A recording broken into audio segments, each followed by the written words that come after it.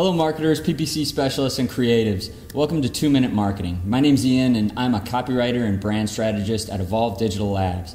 We are a data-driven digital marketing and business innovation agency in St. Louis.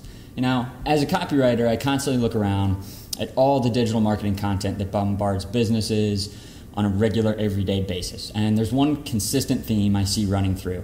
None of it really provides much value. You got Neil Patel, that does produce some innovation once in a while, but more often than not, it's all regurgitated frameworks for success that really don't lead to any success. So that's why we started this short video series about real-life digital marketing problems that we encounter and how when you and your company and your clients can kind of look at that and strategize that in a data-driven mindset, more often than not, you are going to lead to minimized waste and happy clients. I have today with me Jake Simon. He is our communications designer. Jake, thanks for taking the time to be with me. Of course. So you've been with Evolve for a little over a year now, been a creative for a long time. My question is, as a creative, how has working in a data-driven mindset kind of transformed the way you create? So being a creative professional for over 20 years, I've come to understand, hopefully I learned it earlier than that, but one thing I take great value in is the fact that I have a pretty good balance of right and left brain thinking, analytical and creative. So, for example, when I was in college, I'm trying to figure out what I want to be when I grow up, and I was just as happy in physics and calculus as I was in all of my studio art classes.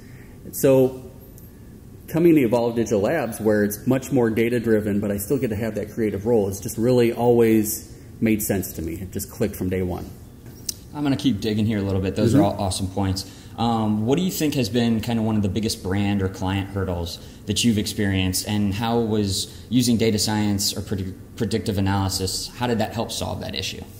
When it comes down to it, I think about a project's not like truly successful unless your client is completely happy, right? So as a visual communicator, when you're designing, one of the main issues that you run into is that you may just spend hours and pour all kinds of time and effort in your design and your design choices, but sometimes that gets cut in an instant.